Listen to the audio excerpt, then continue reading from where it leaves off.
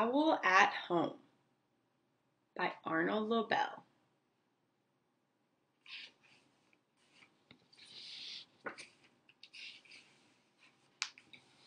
For Grandma. This is kind of like a little chapter book. The Guest, Strange Bumps, Tea or Water Tea, Upstairs and Downstairs, Owl and the Moon. We will be starting segment 1. The Guest. Owl was at home. How good it feels to be sitting by this fire, said Owl. It is so cold and snowy outside. Owl was eating buttered toast and hot pea soup for supper. Owl heard a loud sound at the front door. Who is out there, banging and pounding at my door on a night like this? He said. Owl opened the door. No one was there, only the snow and the wind. Owl sat near the fire again. There was another loud noise at the door. Who can it be, said Owl, knocking and thumping at my door on a night like this? Owl opened the door. No one was there, only the snow and the cold. The poor old winter is knocking at my door, said Owl. Perhaps it wants to sit by the fire. Well, I will be kind and let the winter come in. Owl opened the door very wide. Come in, Winter, said Owl. Come in and warm yourself for a while. Winter came into the house. It came in very fast. A cold wind pushed Owl against the wall. Winter ran around the room. It blew out the fire in the fireplace.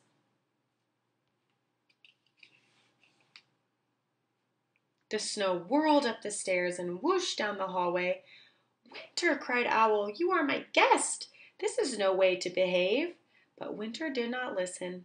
It made the window shades flap and shiver. It turned the pea soup into hard green ice. Winter went into all the rooms of Owl's house. Soon everything was covered with snow. You must go, Winter, shouted Owl. Go away right now. The wind blew around and around. Then Winter rushed out and slammed the front door.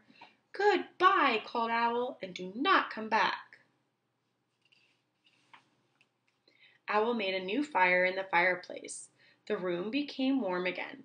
The snow melted away. The hard green ice turned back into soft pea soup. Owl sat down in his chair and quietly finished his supper.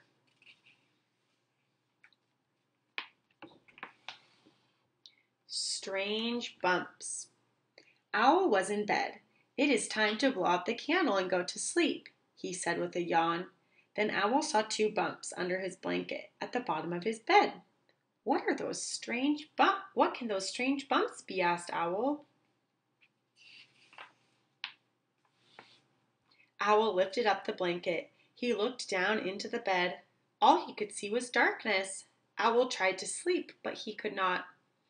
What if those 2 strange bumps grow bigger and bigger while I am asleep, said Owl. That would not be pleasant. Owl moved his right foot up and down. The bump on the right moved up and down. One of those bumps is moving, said Owl. Owl moved his left foot up and down. The bump on the left moved up and down. The other bump is moving, cried Owl. Owl pulled all of the covers off his bed. The bumps were gone. All Owl could see at the bottom of the bed were his own 2 feet. But now I am cold, said Owl. I will cover myself with the blankets again. As soon as he did, he saw the same 2 bumps. Those bumps are back, shouted Owl. Bumps, bumps, bumps. I will never sleep tonight. Owl jumped up and down on top of his bed.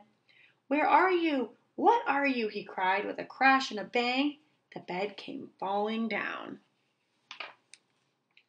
Owl ran down the stairs. He sat in his chair near the fire. I will let those 2 strange bumps sit on my bed all by themselves, said Owl. Let them grow as big as they wish. I will sleep right here where I am safe. And that is what he did.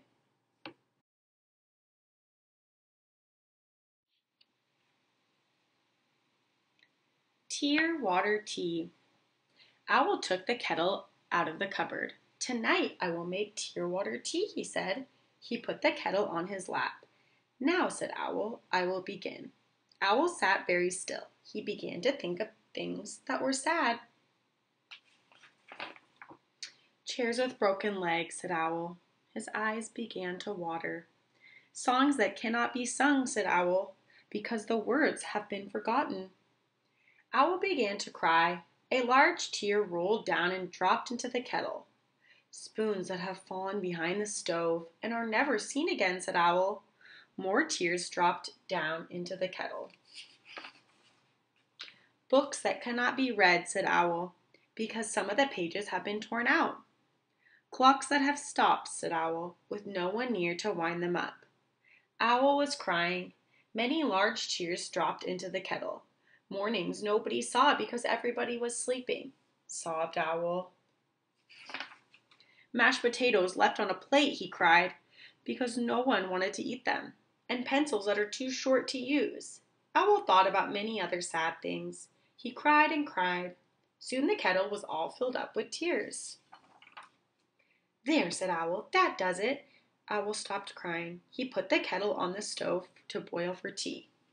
Owl felt happy as he filled his cup. It tastes a little bit salty, he said, but tear water tea is always very good. Upstairs and downstairs. Owl's house had an upstairs and a downstairs. There were 20 steps on the stairway. Some of the time Owl was upstairs in his bedroom. At other times Owl was downstairs in his living room. When Owl was downstairs, he said, I wonder how my upstairs is. When Owl was upstairs, he said, I wonder how my downstairs is getting along. I am always missing one place or the other. There must be a way, said Owl, to be upstairs and to be downstairs at the same time. Perhaps if I run very, very fast, I can be in both places at once. Owl ran up the stairs. I am up, he said. Owl ran down the stairs. I am down, he said. Owl ran up and down the stairs faster and faster. Owl, he cried, are you downstairs? There was no answer. No, said Owl. I am not downstairs because I am upstairs. I am not running fast enough. Owl, he shouted, are you upstairs? There was no answer. No, said Owl. I am not upstairs because I am downstairs. I must run even faster. Faster, faster, faster, cried Owl. Owl ran upstairs and downstairs all evening, but he could not be in both places at once. When I am up, said Owl, I am not down. When I am down, I am not up. All I am is very tired. Owl sat down to rest. He sat on the 10th step because it was a place that was right in the middle.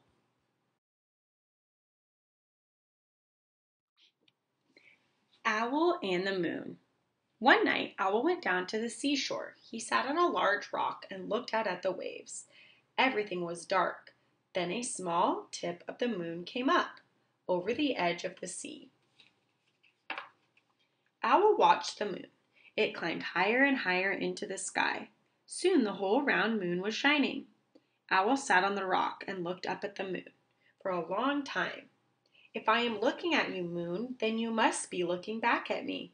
We must be very good friends. The moon did not answer, but Owl said, I will come back and see you again, moon, but now I must go home. Owl walked down the path. He looked up at the sky. The moon was still there. It was following him. No, no, moon, said Owl. It is kind of you to light my way, but you must stay up over the sea, where you look so fine. Owl walked on a little farther. He looked at the sky again. There was the moon coming right along with him.